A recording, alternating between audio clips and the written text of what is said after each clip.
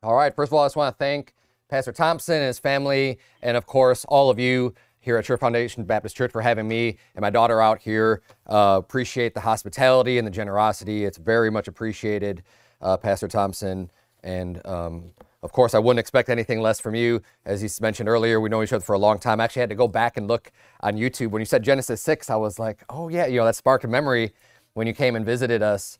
And you can thank God that Pastor Thompson chose to stay here instead of moving, because you were considering potentially moving at that time, right? And that was one of the reasons he was traveling around and looking to see, since he was unable to find anywhere to go locally. And, thankfully everything worked out with Pastor Jimenez and Verity Baptist Church and being able to start a church up here. Obviously, you all be very thankful for having a church like this here. And I'm very happy to come out here and be able to visit your church. Were you coming out and visiting ours? I think it was 8 years ago is when that was. YouTube's got the history still. The Word of Truth Church hasn't been shut down. That is no more current update. So that's still up there. But Genesis 6 was the second Bible study that we had done. I started in John, then went to Genesis. So that was within the first year of our existence as a church then. So anyways, very good to be here. I'm not going to ramble on all day about that. And I'll apologize for not going into, say, 1 Corinthians or 2 Corinthians for those of you doing the Bible challenge. You're like, I thought I got through all the really long chapters in the New Testament. No, we're going right back to it, dude. We'll read 71 verses this morning, right? But what I am preaching about is it's very important, because this story is a long passage in any of the Gospels that we look at it in, the story of Jesus Christ and his arrest. And what I want to preach about this morning, and what I want to just get across and hopefully be edifying, as well as exhorting on your own spiritual walk with Christ. And the title of my sermon is Following from Afar. And one of the things we notice here, we're going to be looking between Peter and John in this story and in a few other cases that are right around this time as two examples. Now, we know that the Apostle Peter and John are both great men of God, like great men of God, right? And I wouldn't even try to compare myself to one of those men as far as the greatness and their servitude to the Lord and all the sacrifices that they made and all the great accomplishments that they've had. But we're going to be looking at Peter here in a negative light. There's something that he did. This is the passage where he ends up denying Christ. And it's important to understand this. So before anyone even tries to turn off the preaching and say, oh, I don't need to listen to this, right? Following from afar. There's many ways you could think about this, but this is geared towards believers. This is geared towards the saved, okay? Both Peter and John were obviously saved. They were apostles. So if we can see some of these impacts, I'm going to show you some of the negative effects of what happens when you start to follow Christ. He was still following Christ, but he was following from afar. And this is where we pick up here. Look at verse number 54 in Luke chapter 22. This is right at the arrest of Jesus Christ in the Garden of Gethsemane. Okay, the Bible says they took him, and of course, all of the disciples fled. Everybody forsook Christ in this moment. But what happens here, it says they took him and led him and brought him into the high priest's house, and Peter followed afar off. So Peter hangs back, right? Kind of thinking he's away from the danger, away from some of the threat. He says, well, I still want to follow. I still want to see what's going on, but I'm going to follow from way back here. Peter followed afar off. This is not in here coincidentally or accidentally. This is here on purpose, letting us know that Peter followed afar off. Because what we're going to see also is that there was another disciple that followed, and he followed actually very closely. We'll see that when we get to the contest story in John. But let's keep reading. I want to show you some things about here. The results of Peter following afar off. And this is before we even get into any more applications about this. Let's look at verse 55 there. The Bible says that when they had kindled a fire in the midst of the hall and were set down together, Peter sat down among them. So one of the results of Peter following from afar off is now he's just hanging out with and just associating with these other, just some of the, we'll see later, it's some of the guards and just other people hanging out at the high priest's house, and not necessarily the crowd that you want to be associated with. Maybe not the worst in the world. I don't know these people, but he ends up here. He's definitely not side by side with the apostle that let him in, because there was another disciple there that actually got him access through the gate to get into this position, to even be able to follow from afar off. And he just kind of hangs back, and he doesn't go. He's not hanging out with the guy who's real godly and close to Jesus. He's just still keeping his distance and staying far away. Verse 56 says, "But a certain maid beheld him as he sat by the fire, and earnestly looked upon him and said, 'This man was also with him.'" So what's happening, he's warming himself by the fire. He's just trying to get in there and be incognito and just pretend like he belongs with everyone else there. And, oh yeah, I'm just warming myself with you, right? And this lady's just looking at him. She earnestly looked at him. So she's just kind of eyeballing him, going like, wait a minute. Aren't you one of his followers? Aren't you one of those people that's a Christian? Aren't you one of those people following Christ? I think I've seen you before. And of course, Peter says, he denied, saying, "Woman, I know him not." And after a little while, another saw him and said, "Thou art also of them." And Peter said, "Man, I am not." And about the space of 1 hour after, another confidently affirmed, saying, "Of a truth, this fellow also was with him, for he is a Galilean." And, to this point, it's taken a whole hour. He's still there. He wants to see what's going on, but he's hanging out with these people, trying not to blow his cover, as it were. And he's saying, "Oh yeah, I don't know him. And then someone else finally approaches him and says, "No, look, you're a Galilean. Basically, we can tell by the way you're talking. We understand. You've got to be one of his followers." And Peter said, "Man, I know not what thou sayest." And immediately while he yet spake, the cock crew. And of course, this brings to remembrance what Jesus had said unto him about denying him, because earlier he was confidently, practically boasting, saying like, "Lord, I will never leave thee. I'm never going to turn my back. I'll be there to the death. I am right there with you. I'm going to serve you. I'm with you. I will never leave you or forsake you. I'm going to be right there." And why is this sermon important? One, because you may have the right attitude right now, and hopefully you do, right? Lord willing, you've got the attitude that says, "I am going to serve Christ with all my heart, with all my soul, with all my being, and I am there, and nothing will ever come between me and Christ." And look, that is the right attitude to have. That's the same attitude Jesus had, but in the span of like less than a day, that all changed quickly. He went from confidently affirming that he was never going to do anything like that, and I believe sincerely in his heart, that's honestly what he was thinking, like that would never happen, to finding himself in this situation where now he's denying he even knows who Christ is. I don't know the guy. What do you mean? I'm not one of his followers. I don't know him.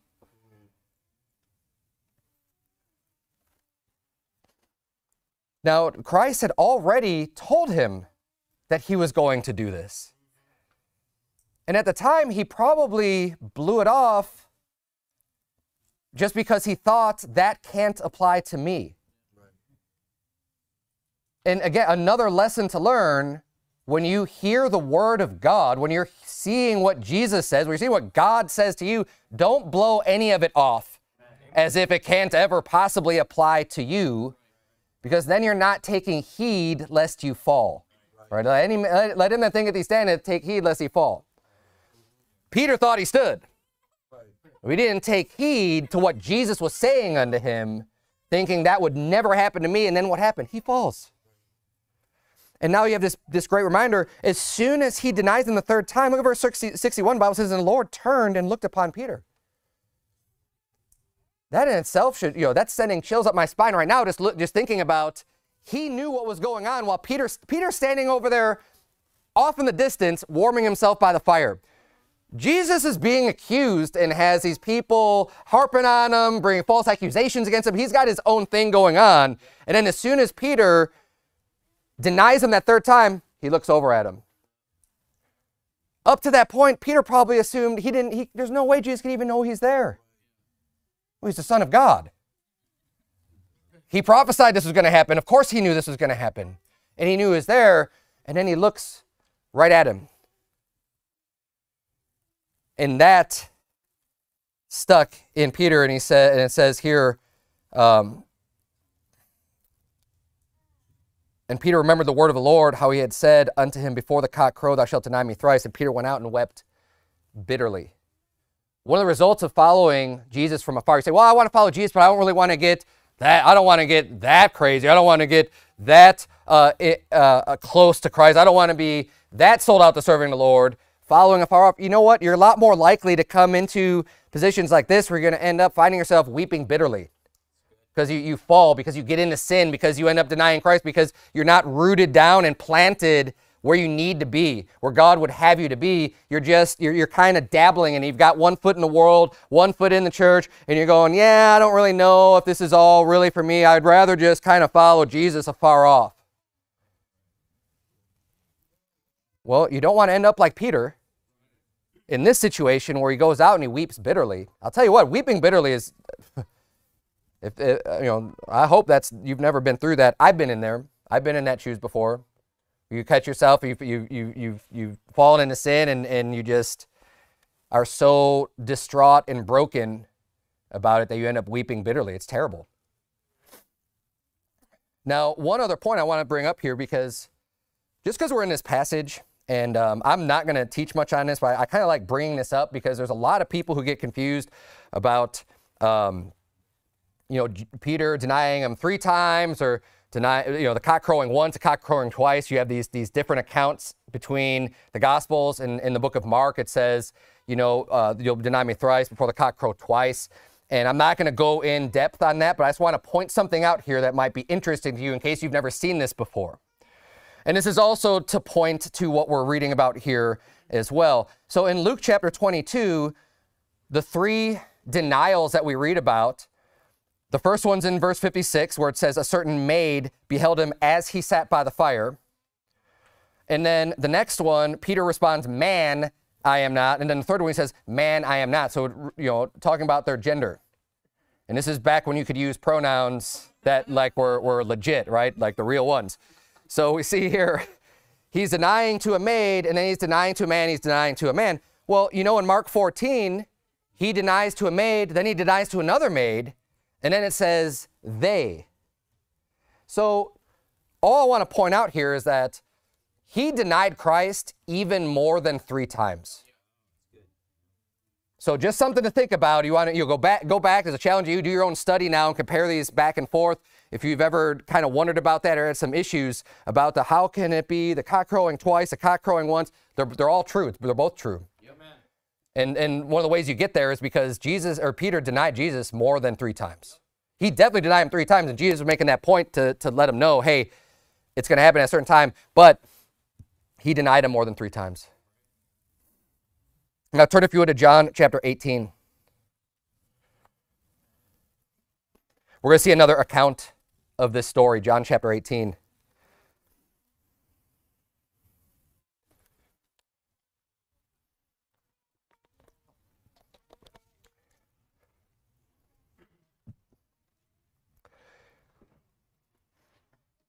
And we're going to start reading in verse number 15. The Bible says, Simon Peter followed Jesus, and so did another disciple. So we didn't get this context, we didn't get this information in Luke, where it just said Peter followed afar off. But here we see Simon Peter followed Jesus, and so did another disciple. That disciple was known unto the high priest and went in with Jesus into the palace of the high priest. So this other disciple, which I'm not going to go in depth and trying to prove this to you, I believe is Apostle John, that ends up going in with Jesus. So we're going to see the difference here between the Apostle John, who's staying with, look, did he forsake Christ when they came to arrest him? Yes, he did. They all did. But he quickly comes back and repents basically, and just going, you know what? No, I'm going to stay with Jesus now. After he already forsook him, he comes back. Peter, he's kind of going, well, I'm just going to stay back. I'm going to hang back. I'm going to follow from afar off and just kind of see how this all plays out. Now, just because I can't help myself, let's make an application here, because there's a lot of people when bad things happen. Because what's going on here? Hey, everything's going great when Jesus is feeding the 5,000, and when Jesus feeds the 4,000, when he's healing people, and you have all these great positive things going on. There's all this excitement about the ministry. It's not that hard to follow Jesus. It's not that hard to be with him. Nobody is considering following from afar off in the midst of the excitement. Everyone wants to be there. But when the government comes in, when the governors and the high priests and the people who can actually do some harm to you and cost you to even be associated with this man, now all of a sudden it's not quite as popular to be a disciple of Jesus Christ. This is the point where it's going to test your faith and test you to see, well, how do you really want to be close to Christ? How close do you want to be? Or would you rather just be real comfortable and follow him from afar off? Because look, at the end of the day, you have to realize to this end Christ came to this earth, was to be sacrificed and to go through everything that he went through and to be arrested and beaten and spat upon and crucified. To that end. That's why he came. And we're supposed to be Christians, which means Christ followers. We're going to follow Christ. That's why Jesus said, hey, take up your cross and follow me. You have to expect that the hard times are going to come. He demands that we ought to be right there with him. He's willing to work with us. I mean, we should just take that when he says, hey, get in the yoke with me. If he's willing to descend to our level to work with us, who in the world do we think we are to say, yeah, no, I'm going to hang back here, Jesus. I kind of want to follow you. I saw it, but oh, man, that's a lot of heat. That's a lot of pressure. You don't understand, Jesus. You don't understand. I've got a family. You don't understand. I've got this good job. You don't understand. I've got all these reasons why I can't be in the news. You've got all these reasons why I can't be associated with Pastor Thompson or Sure Foundation Baptist Church. I mean, do you know what they said about the Sodomites? I mean, have you ever heard what he said about these reprobates? I don't know if I could be associated. Look. Do you want to follow afar off? Or do you want to be right there? And to think of it, if you're going to be right there, if you're going to follow closely, you're going to have to expect that there's going to be difficult times. Yeah. The apostles, you want to be close to Jesus? Well, you got to be there then and understand when the law comes to arrest him and maybe arrest you and maybe want to put you to death too. Well, how close do you want to be?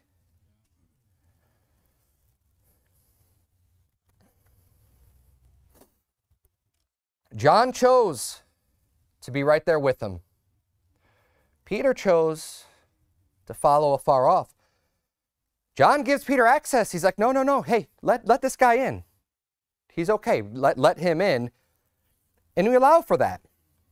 And you know what? There's going to be people who aren't as spiritually grown. Now, you can't say the Apostle Peter wasn't spiritually grown. I mean, he was. He knew what he was doing. He, as one of the apostles and spending so much time with Jesus, he was grown. He was mature.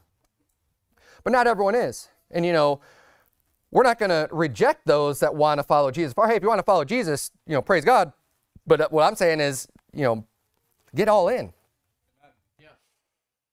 It's going to cause you more hardship following afar than it is just being right there with them and just being sold out, just going, hey, I'm going to go all the way. Because I'll tell you what, you're going to suffer. God's going to... If you're going to suffer for Christ, you're going to suffer for Christ. If you're following at all. If you want to follow far off, though, here's the problem is that now you're going to find yourself in a condition where not only are you going to be persecuted, but now you're going to have like the weeping bitterly part. Because they'll both come down on you. And you think you can avoid stuff. Here's the thing, at the end of the day, you're never going to be able to avoid it. You're going to call yourself a follower of Jesus Christ. You say you believe the Word of God. Like right now, things are bad for people who are really outspoken about it. And there's a lot of persecution, and there's a lot of people who want to destroy you.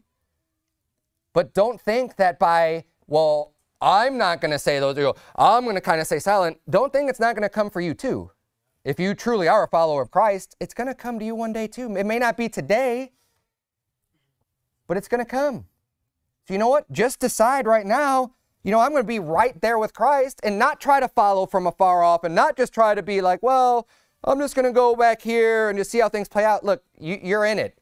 You're born again. You want to follow Christ at all? Get right up there and be close to him. Because here's the other thing. God offered to be your shield, your buckler, your defense, right? If that's your defense against this world, how far away do you want to be from that defense? I mean, you think about in a physical war, you go out to a physical battle, and he's talking about being your buckler or your shield. I mean, that's a physical object that's going to help defend you. You're out in warfare, you've got the shield, you've got armor, it's going to help protect you. Well, I wouldn't want to have you think about David and Goliath. Goliath had this armor bearer. Jonathan had an armor bearer. These guys are supposed to help defend while they can go out and be free to attack. And you got these guys in defense. I don't want my armor bearer just like way over there and I'm way over here. I mean, look, the enemy's right here. I need the defense now. I need to be close to that defender, right? So you're going to be better served being right up close to Jesus than you are being farther away. Amen. You got to be ready. Let's keep reading here in John 18. Verse 16, the Bible says, But Peter stood at the door without. Then went out that other disciple, which was known unto the high priest, and spake unto her that kept the door, and brought in Peter. Then saith the damsel that kept the door unto Peter, Art not thou also one of this man's disciples? He saith, I am not. And notice this, here it says his damsel, this is right at the gate. This isn't even when he's gotten to the fire yet and he's warming himself with everyone else. This is the damsel first right at the gate as he's getting let in. So there's another point. But notice he says, there's a damsel. A damsel or a maid, these are young women. Okay, girls. You know what happens when you start to try to follow Jesus from afar? You lose your boldness. I mean, come on, Apostle Peter, where's your courage? You've got this little lady, this damsel, coming to you and saying, wait, aren't you? Oh, no, not me. Can you at least have enough boldness to stand up to a damsel and say, yes, I am a follower of Christ? And here's the thing, he already had the encouragement knowing that John was in there. John wasn't pretending to not know Christ. He went in with Christ. And especially when you have other people there that can help encourage you, hey, they're already leading the way. Go and stand with that man. Go stand next to John. John will help you. John will encourage you. Don't go hanging back with the people warming themselves. Don't go hang out with the bums by the fire. Right? go over there by John and be right there for Jesus. Let's keep reading here. Verse number 18, the Bible says, and the servants and officers stood there, who made a fire of coals, for it was cold, and they warmed themselves, and Peter stood with them and warmed himself there. He's standing there right with them. Instead of standing with Jesus, he's standing with the people who are warming themselves by the fire. Let's jump down to verse number 25. The Bible says, and Simon Peter stood there and warmed himself. They said therefore unto him, Art thou not also one of his disciples? He denied it and said, I am not. One of the servants of the high priest, being his kinsman, whose ear Peter cut off, saith, Did not I see thee in the garden with him? Peter then denied again, and immediately the cock crew. Turn, if you would, to Matthew chapter number 10.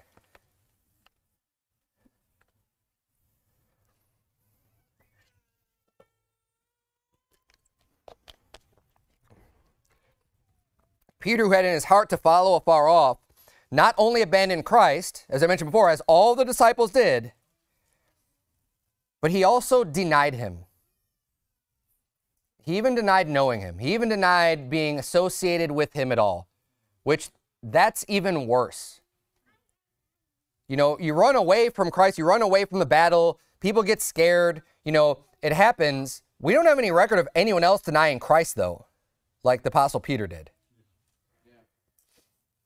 And here's what the Bible says. Look at verse number 32 in chapter 10. This is what Jesus Christ said.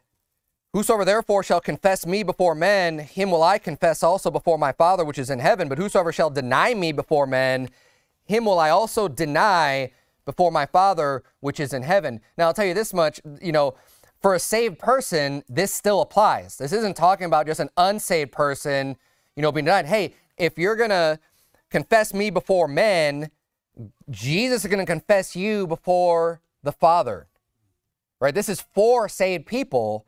This isn't talking about losing your salvation, but this is talking about the protection of God, like I was mentioning earlier, right? So when you're being obedient, when you're being a good child of God, look, we're all born again, right? Everyone who's a believer in Jesus Christ is born again. As a good child, as an obedient child, as someone who's going to confess the Father and confess the Son and say, you know, do the work that's set before you to do, Jesus is going to be looking out for you. Just as any good child. When my daughter is real good and she's obedient, she's doing everything that she's supposed to be doing, and then she's in trouble, she needs help, she asks me for anything, she comes to me, well, guess what?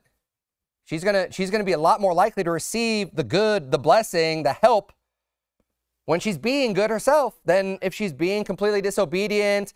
I mean, imagine just the shame and sadness and grief that I would feel as a father if she's like, yeah, we're hanging out here, and she meets some new friends, and someone says, hey, isn't that your dad over there? You're like, no, I don't know who that. No, that's not my dad. No, I just came in here by myself. I mean, it's kind of silly. She's 11 years old, but you know, that would I mean, first of all, it's going to make me feel terrible. I mean, what is Peter doing to Jesus? Right? He's just thinking about himself. He's just worried about his own skin. Look, why are you even there then? The whole reason you're trying to follow far off is because of Jesus, and now you're denying him. He knew what you were doing, which is why he looked at you. What a terrible feeling. I mean, think of a friend, family member, anyone just turning their back on you like that. You know what? There's consequences for doing. That's what the Bible's teaching us. Jesus, you're like, there's consequences. Okay, you want to just not confess God before men. You're going to deny him. Well, then you know what? Be prepared to be denied yourself. When the time for the punishment's going to come, God's going to say, all right, hey, you remember denying me? You're reaping what you've sown. Turn if you would to Acts chapter 4. I'll just read this for you. Mark 8:38, the Bible says, whosoever therefore shall be ashamed of me and of my words in this adulterous and sinful generation, of him also shall the Son of Man be ashamed when he cometh in the glory of his Father with the holy angels. Now, what other reason, people denying Christ, it's going to at least exhibit some type of shame associated with Christ, right? Oh, I don't want to be associated with that. Why? Because you think there's some type of shame associated. Well, shame on you if you think there's any shame associated with Christ or the Word of God. And especially as you add this, in this adulterous and sinful generation. I mean, if anyone lives in an adulterous, sinful generation, I think we do today. Yes. I mean, the amount of adultery, literal adultery that's going on, divorce rates, everything from people just being super promiscuous and giving themselves over into fornication, and now just increasingly giving themselves over into strange flesh and weird things.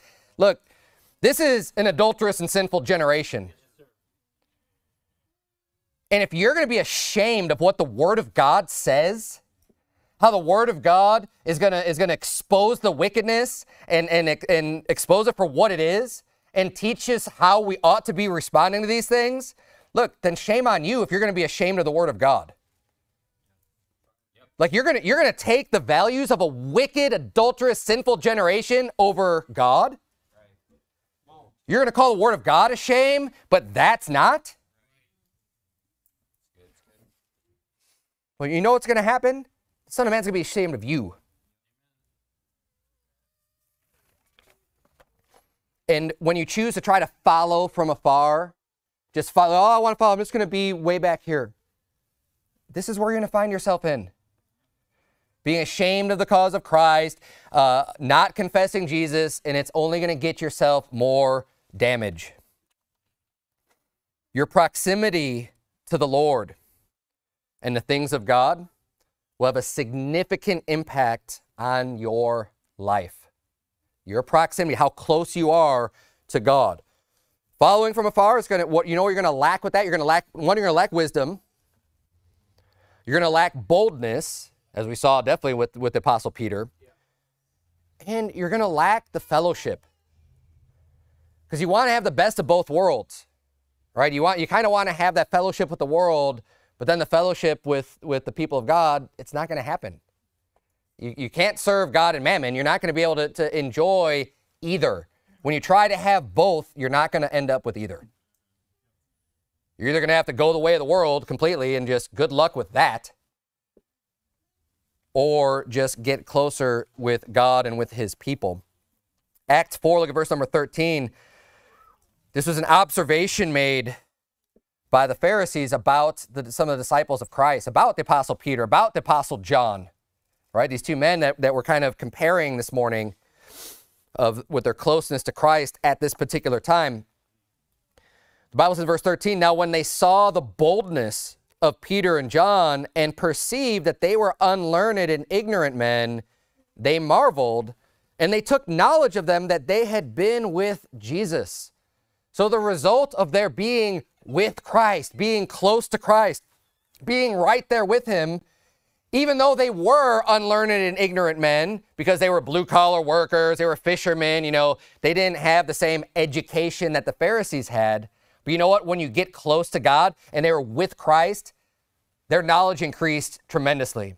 Their wisdom increased. Being taught of God, being taught by the Word of God, getting true understanding, true wisdom, truth given to them. Now, all of a sudden, that helps give them the boldness that they need to be able to preach the Word of God with confidence and with power. Why? Because they were close to Christ. That's what you get when you get close to Christ. But when you are far off, you're going to be lacking those things. You won't have the confidence. You won't have that boldness. And you're going to start losing that wisdom. That's right. We need to bridge the gap. How close are you? And just take a stock in your own life. How close do you feel like you are to Christ? Just think about that. Where are you? Where are you in your walk? How far away are you from following Christ? Now, we all have work to do, no matter where you're at. None of us are right there going, yep, I got my cross. I'm, you know, all these have I kept from my youth up. What lack I yet, right? At least hopefully you don't have that attitude. We all need to work, but where are you at, right? How are we going to bridge that gap? Well, you know, the Bible says you draw nigh unto God, and he'll draw nigh unto you. Amen. So you got to get it right in your heart, first and foremost, but then you got to also put in the action, right? You don't want to be like one of these people that draw nigh to God just with their lips. Everybody says they want to be close to God. Everyone who thinks there is a God would say they want to be close to God. Just like the Pharisees. But this is in Matthew 15, verse 7. You don't have to turn there. The Bible says, ye hypocrites, well did Isaiah prophesy of you, saying, this people draweth nigh unto me with their mouth, and honoreth me with their lips, but their heart is far from me. But in vain they do worship me, teaching for doctrines and commandments of men. There's plenty of people that, look, they'll say all day long, oh yeah, the Lord, we want to serve God. But their heart isn't in it. They don't really care. They don't want to be in it. They want to have their cake and eat it too. They like being able to do the things that they do. That's why Jesus warned them and said, hey, look, you know, the things that the Pharisees teach you, that do and observe, but don't do after them, because they're hypocrites. They're not even going to lift up their finger and do any of that work. Their love isn't real. They don't have a real love for God. They want to say all these great things, but it's not real. And God knows your heart, and he's going to know if you're fake. So where does getting close to God start with? It starts with your heart. It starts with your heart. You want to draw nigh unto Jesus, get your heart right. Don't just say you want to do it. Get your heart in it. Now, there are other things that you can do, just if you just think about it. How are we going to get closer to God? Well, how about you can start by hearing more from him, listening to him. How am I going to listen to God? Let me introduce you to the Word of God.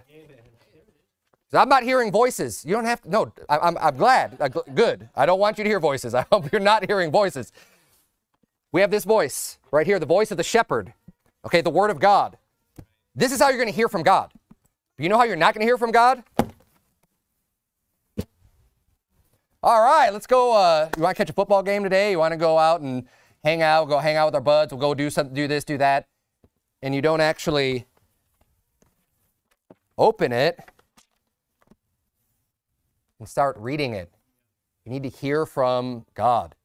You want to get close to God? Start listening to him to get the instruction that he's trying to give you. He's already given us. How about you communicate with him more? How do we do that? Through prayer. You speak to God. You want to, I mean, this just makes sense. You want to get close to anyone. You want to have a good relationship with someone. How about good communication? Right? You want to get closer to your spouse? Well, that can start by having good communication. Listen to what they're saying and speak to them, right? You got to have that two-way street there. It's so basic and elementary and simple, but, you have a lot of Christians out there that'll say, oh, yeah, it's all about the relationship and everything else. It's like, when's the last time you've read the Bible? You think you have this great relationship with God and you're not hearing a word he says. Because you've made up this idea of God in your mind and you're not hearing from him at all, and you think everything's great, and it's not. You need to hear from him. You need to talk to him. How about getting in church? Getting among God's people? Now, getting among God's people is going to help you get close to Christ. Turn if you would to Hebrews chapter 10. But you say, well, I just like what follow from afar. I like just watching online. Here we go. You ready for the comments to come in? You don't understand. Look, you need to get in a good church.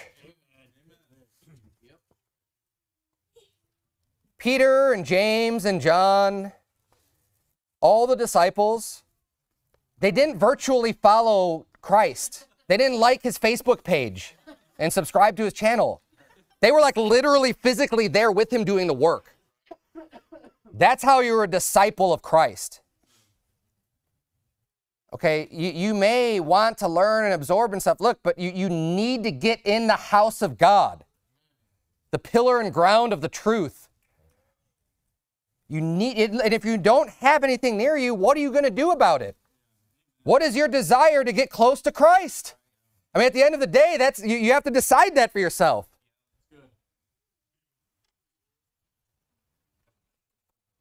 Let me put it this way, because this should be a no-brainer. Should be, right? If you think about it. If we were to know of Jesus Christ coming back to this, I mean, this is obviously not even going to happen, but just like Jesus being here right now, walk around, you were to hear about it, and it's not an antichrist, but we see him descend, the second coming of Christ, but for whatever reason, it's not the rapture, and he's here, like you say, man, I really want to be by Christ, but I'm over here, and he's over there. What are you going to do about that? Like, are you going to go? Make the set? Yeah, you're going to go to him, right? Or you should be like, well, maybe I'll just wait around and maybe he'll come over here as he travels around and hopefully I'll get to see him. Well, how bad do you want to get close to Christ? Right? Now, look, church is the body of Christ.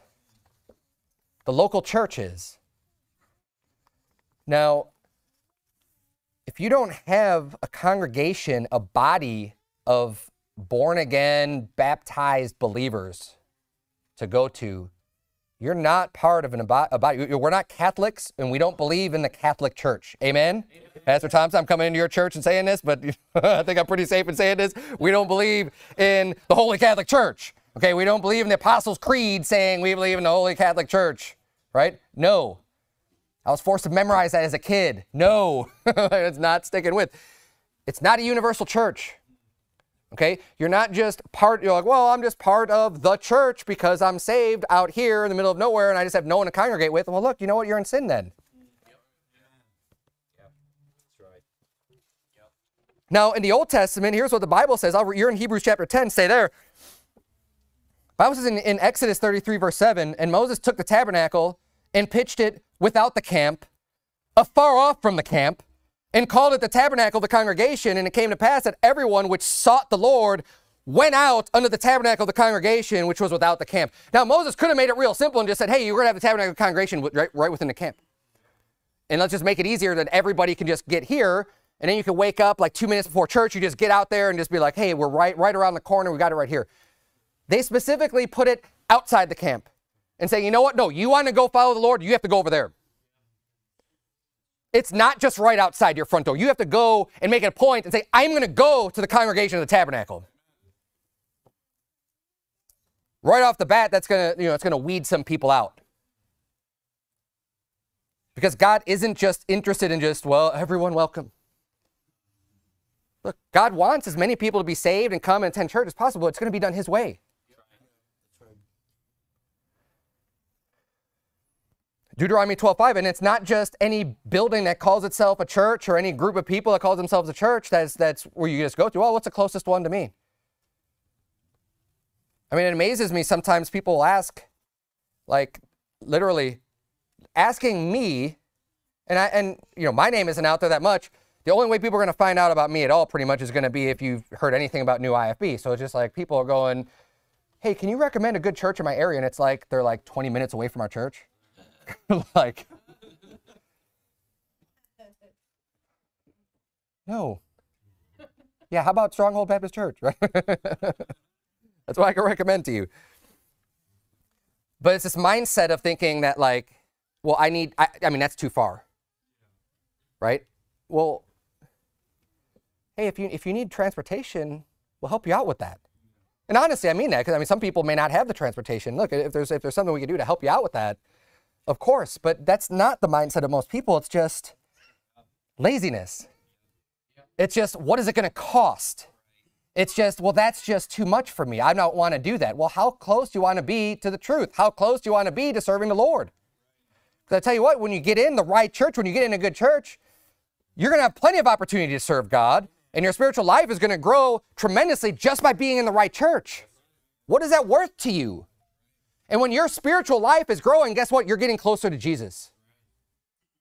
When you're getting challenged to read your Bible more, to go out and preach the gospel, to live a sanctified, holy, separated life, getting sin out of your life. Look, all these things are going to bring you closer to Christ. And if you really want to get close to Christ, well, why don't you join yourself among a group of people who feel the same way, that can encourage you and edify you and love you and help you to get closer to God? Is it worth the sacrifice? Because not every building, not every church is equal. The Bible says in Deuteronomy 12:5, but unto the place which the Lord your God shall choose out of all your tribes to put his name there, even unto his habitation shall ye seek, and thither thou shalt come. I guarantee you during these Old Testament times, there were people that were closer that were constructing places of worship to go and assemble themselves together throughout all of the land of Israel. There were people who weren't true followers of the Lord. There are plenty of people out there that had their own religion, and they were probably saying, you know what, let's make it easier. How about Dan and Beersheba? You know what I'm talking about. Jeroboam, the son of Nebat. Hey, let's make it easier on you. Don't go down to Jerusalem. Go over here. That's right. There's always people around there that's going to do that. Oh, this could be more convenient. Oh, look, it's kind of the same, right? It's basically the same. It's still the Lord. It's a calf, but we're just symbolizing who the Lord is. We still have sacrifices. We have an altar. They're not all equal. You go to the place that God has chosen out. You find churches, local churches, you say, hey, is this a candlestick in God's eyes? Is this a church that's bringing forth light? Is this a church that's doing the work of God? Does God recognize this as a church? Because if not, then that's not the place that God has chosen out for a name for himself in the New Testament churches. And if you don't have one of those places around you, maybe you should see, look, God's the one that builds the church. God adds members to the church as he sees fit. Everybody has a function. Everyone has a job. God has work for every single one of you. He's added to this church members. And you have different talents and skills and abilities that God has given for you to help the whole body that meets together to function properly. You've got fingers and toes and knees and elbows and all these different parts of the body. And God places members as he sees fit. Amen. And God has a job, I believe, for every single believer, every person in this world.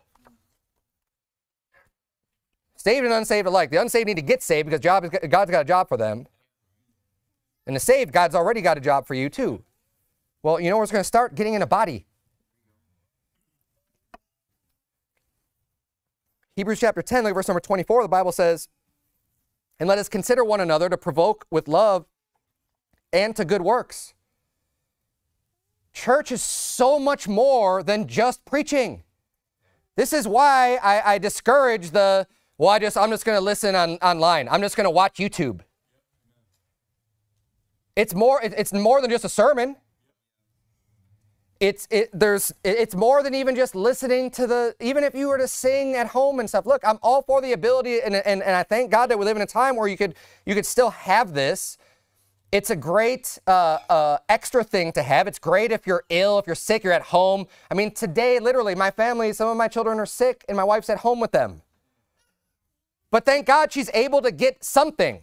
She's able to tune in. Hey, thank God we're able to reach some people with these messages and get the message out there and have kind of a bigger podium to go and get a message out. Praise the Lord. But that's not where it should stop with you. And settle for being satisfied with calling this church by watching church online or on your TV set. That's not church. You can get some benefit from it. You get some value from it, but it's not being in church. My wife was not in church this morning. But she did listen to it. She gained something, I'm sure, from listening, but she was not in church. Now, she didn't forsake it, but there's a big difference, right? A big difference. The Bible says in Hebrews 10:24, let's read it again, let us consider one another to provoke and love, because that's what you get, people loving you and provoking you into good works and helping you, encouraging you, and strengthening you, and being there for you as a church family. Because we're all brothers and sisters in Christ here. Amen. But then verse 25 says, not forsaking the assembling of ourselves together. Let us consider one another so we can provoke unto good love and good works, and not forsake the assembling of ourselves. You know what the assembly is? The church. Yep. Not forsaking the church. Not forsaking the assembly. Well, what does it mean to forsake? Look, you determine that for yourself. Is it going all 3 services every week? Not missing 1 service out of a whole month? No. I mean, I think that's kind of ridiculous. But here's the thing. People want to say, well, what is it then? Is it just going once a month? Well, what about 6 times a year? Well, what about once a year? Look, how close do you want to be? Do you want to find that line of where you're in sin, of forsaking the assembly? Or do you just want to make sure that you don't even have to think about that? Because as the Bible says here in verse 25, but exhorting one another, and so much the more as you see the day approaching. Do we see the day of Christ approaching? Yeah. I mean, is anyone going to say, no, I don't think it's the day of Christ? No. It's not like getting like Sodom and Gomorrah. It's not like the days of Noah. Look, the day is approaching. And the Bible says we need to not forsake the assembly. We need to be in the assembly so much the more as we see the day approaching. It's needful for us. We need to be here. Amen. One more point. Well, one more page. Sorry, is anyone here familiar with my preaching at all? Okay, you weren't expecting a short sermon, were you? Sorry. Good. I'm glad we're on the same page. It's never my intent to go very long. I'll just let you know that. But it just always seems to happen that way. We just open up the Bible and it happens. So we want to get close. We want to get close. We don't want to serve God afar. Obviously, being in church is extremely important. Hearing from God, praying to God.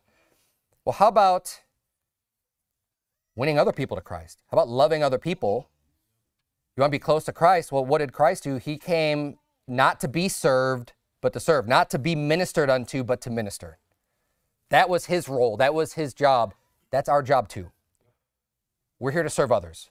We're here to serve people. So you want to be more Christ-like? You want to get close to Christ? Be more like him in his mission and what he was called to do and what he's already commanded us to do in the Great Commission. Jesus is the one that said, follow me and I will make you fishers of men. Follow me. Well, how close are you following? Well, are you a fisher of men? Ooh. He said, follow me and I will make you fishers of men. but you're not a fisher of men. Let's see, is Jesus wrong? Did he forget to say something else? Did he leave something out? Or do we actually have his thought here and what he's teaching, saying, follow me and I'll make you fishers of men? He actually meant that, and that's real and that's true. Huh. Yeah, I'll let you chew on that one for a while. He also said this in Matthew 12:30, he that is not with me is against me, and he that gathereth not with me scattereth abroad. How close are you going to follow Jesus Christ? Let's close with this. Turn back, if you would, to the Gospel of John. Go to John chapter 13. I just want to show you the benefits of being close. Okay, we saw what happened to the Apostle Peter when he chose to follow Jesus afar off. It didn't end well. Now, thankfully, he was able to get back on the horse, as it were, get back right with God, get back in the service of God, and continue to do many great things for God. He got back close again. He backslid, he stumbled, he fell, and then got right back up again and continued to serve. That's another amazing thing about the Lord, his graciousness, long-suffering, mercy. Look, he gives us space to be able to repent and be able to say, okay, you know what, God, I'm sorry, I'm not going to do that anymore. And to the best of my knowledge, Apostle Peter just lived out the rest of his days just serving the Lord faithfully, never denying him ever again. Okay, it happened, but here's the thing. We're looking out so it doesn't happen to us. Well, how did it happen? He started following afar off. He lost that proximity. He really gained, fell backslid away from the Lord, and then he had this big gap in between him and God. Now let's look at the benefits of the one who didn't, the one who got right back there close immediately, the Apostle John.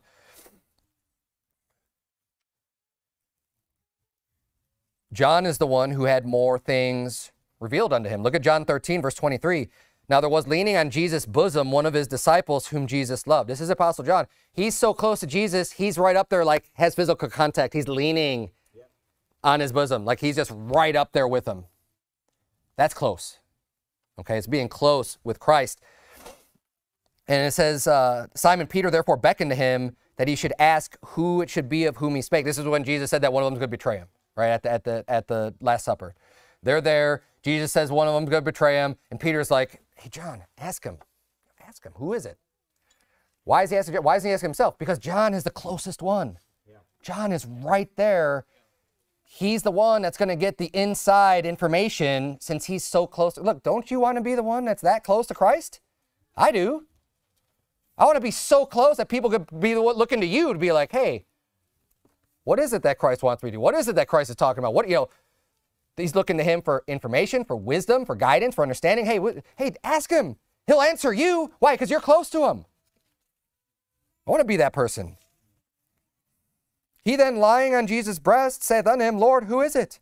And Jesus tells him. Jesus answered, he it is to whom I shall give a sop when I have dipped it. And when he had dipped the sop, he gave it to Judas Iscariot, the son of Simon. So John is close to Christ. He asks, and Jesus answers. Now, John might not have fully understood that. I don't know. I mean, you could look at this and what the Bible says is that they didn't understand why he said that thou doest do quickly. I don't necessarily think, though, that John didn't know that it was Judas, because it literally happened. He didn't know to what intent Jesus spake unto him that thou doest do quickly, but whether he understood it or not, Jesus told him. Jesus said, hey, look, this is who it is. Why did he answer him? Because he asked, because he was close. He revealed it unto him. But not only in this case, I mean, think about this. John is the one that received the revelation. Yeah, right. The revelation of Jesus Christ, the last book of the Bible. The revelation of St. John the Divine, right? If you read it, depending on what titles your Bible say. But look, it was revealed unto John the things that are going to happen. Okay, he had this great blessing of wisdom. You've got the book of John, you've got 1st, 2nd, and 3rd John, those epistles, and you've got the book of Revelation, and tons of information and wisdom given to John. Why? As a result of him being close to Jesus. Not only did he have that wisdom, but you know what also was given unto him? Great honor and responsibility. Turn if you to John chapter 19. John chapter 19, as someone who is beloved of the Lord, was close with the Lord, this is who Jesus turned to entrust the safety and welfare of his own mother, his earthly mother on this earth. What a great honor. John 19, verse 25, the Bible says, now there stood by the cross of Jesus his mother and his mother's sister, Mary, the wife of Cleophas, and Mary Magdalene. When Jesus therefore saw his mother and the disciple standing by whom he loved, he saith unto his mother, Woman, behold thy son. Then saith the disciple, Behold thy mother. And from that hour, that disciple took her unto his own home. Jesus had to choose one person to care for his family after his departure, and he chose John. John is the one that's called beloved. John's the one that leaned on his breast. John's the one who he told about Judas Iscariot. John's the one who's getting the revelation. John's the one that's close to Jesus. That's where we want to be. Last place, John 21. Because at the end of the day, look, we all want to be that Apostle John as far as the proximity to Christ, being right there with Christ. But don't get caught up, and don't get caught up on anyone else. We compared John and Peter a lot. And look, as I started off the sermon stating, the Apostle Peter, Apostle John, I can't compare myself to them. I think they're both just amazing, awesome, believers that have done tremendous amounts of work for Christ. We look at these stories, and it's easy to pick apart the Apostle Peter, right, because of what we did. But look, this was given unto us for instruction. It's not trying to bash that person and be like, oh, look how horrible Peter was. Look, he did sin. He was wrong. But we want to learn from his mistakes. Yes, everything that's written in here, we're going to take and add more to our wisdom. And it's not to look on anyone here and say, oh, well, John's better than Peter. Peter's better. Look, that's not it at all. You're missing the whole point if you're thinking that you're saying John's better than Peter? No, I'm not saying he's better. I'm saying he was closer to Christ. I'm not saying he was better. Okay, now look, we all have our own walk. We all have our own mission. We all have our own work to do. And as the Bible says, talking about the body of Christ, look, don't look at some other member and think, oh, well, I'm not valuable because I'm not the eye and I'm not the hand or whatever. I've got this job and someone else has that job. Don't worry about that. Even the Apostle Peter, look, he knew that John was close to Jesus, which is why he even had him ask about Judas, about who he was talking about. But then we see Peter too. I mean, he knows all this. And when Peter gets his instruction from Jesus Christ, he's ended up, well, what about this guy? Well, what about John? Don't worry about John. Look what Jesus said. Look at John 21, verse 19. The Bible says, this spake he, signifying by what death he should glorify God. Talking about the Apostle Peter, Jesus prophesied the death that he was going to have to glorify Christ. His mission, his end, what he was going to end up doing. God gave him his instructions. Jesus told him, this is what's going to happen to you. And when he had spoken this, he saith unto him, follow me. This is his last words. This is what's going to happen to you. Follow me. Then Peter, turning about, seeth the disciple whom Jesus loved following, which also leaned on his breast at supper and said, Lord, which is he that betrayeth thee? Peter, seeing him, saith to Jesus, Lord, and what shall this man do? So now he's just worried about, well, what's John going to do? I mean, he's the guy who was close to you. Jesus saith unto him, if I will that he tarry till I come, what is that to thee? Follow thou me. So he's saying, look, if I want him to just be alive until I come back again, none of your business. So he's saying, none ya. And what shall this man do? None ya. None ya business. Follow me. Right? Worry about your own work. Worry about your own self. How about you just try getting close to me, Peter? Yeah. Because Christ can have a close relationship with more than one person. It doesn't just have to be the Apostle John. How about you follow me and you get right up close to me too? There's room at Jesus' bosom for you to rest your head too, Peter. And there's room for you. So don't worry about getting jealous or envious of someone else. And they've got this, they're so close to Christ. Look, why don't you just emulate that and say, like, look, I want to be there too. And then work on your own to get there. Yep. Focus on your work and what you need to do to get to that point. And I say the more people that are that close to Mary are great. Amen. Praise the Lord. I wish all 12 of the disciples were that close, except for Judas, you know. The 11 and Matthias, right? You know, as it were, everyone. There's room there. But look, you know, what are you going to do? Challenge yourself.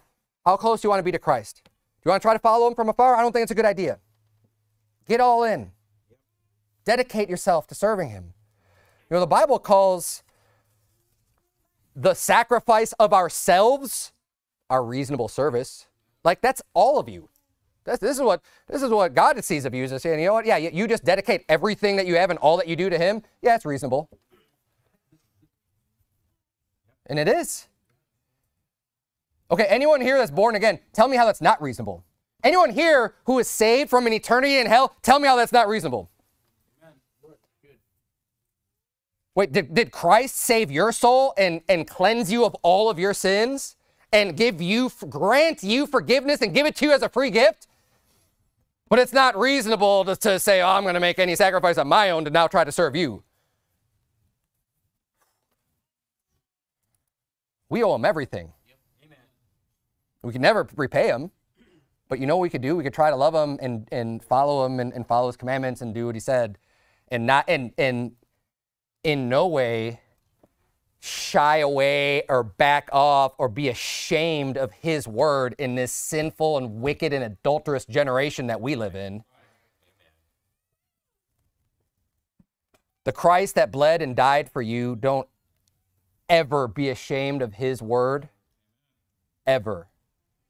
Every single verse of the Bible, including every verse of Leviticus, every verse of Deuteronomy, all of it is God-breathed.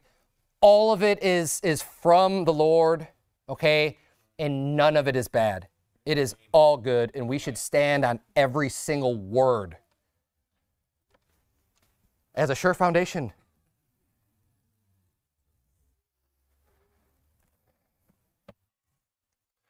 Bow our heads, have a word of prayer. Dear Lord, we love you. Thank you so much for the great gift that you've given us, for saving us, dear Lord, for cleansing us from our sin, dear Lord. I pray that you would please help us to serve you better. We all want to be close to you, Lord, and help us to have the wisdom and understanding as we read from your word, as we hear from your word, dear God. Open up your truths to us. Help us to have the strength and the courage to keep moving forward, even though there is a lot of things going on in our society and the world, maybe even in the area, dear Lord, of people threatening and trying to get those that follow you to step back or to not be associated with the word of God, dear Lord. But I pray that you would please help all of us to stand together and encourage one another to be strong and to worship you and to get as close as possible to you, dear Lord. We love you. It's in Jesus Christ's name we pray these things. Amen.